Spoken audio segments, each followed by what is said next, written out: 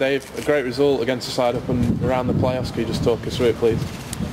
Yeah, extremely pleasing from our point of view. On the back of the disappointment last week, like I say, against a team on good 2 points behind us, and after sort of coming under a lot of pressure the first 5-10 minutes, to keep a clean sheet from that and then push on and put our, stamp our own authority on the game and basically take control of the game from then on. It was, like I say, extremely pleasing for all the lads, and it's got us where we want to be in that top 3 for Christmas. Yeah, as you said last week, it was that late equaliser. It must be satisfying to put that right today.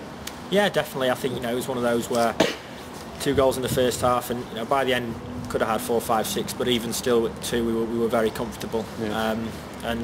Could have, I think could have carried on playing and wouldn't have conceded. There was no backs to the wall.